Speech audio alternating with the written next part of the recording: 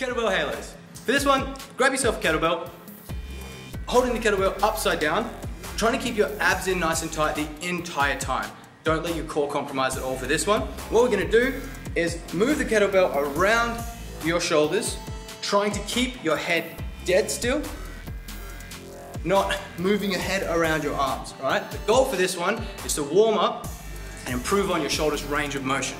So we're holding in tight, getting as much pull and movement through your shoulders without moving your head and without letting your back go floppy and move. So nice and tight circle around your head, holding the core in tight, trying to push and move the shoulders around your head. Kettlebell Halos.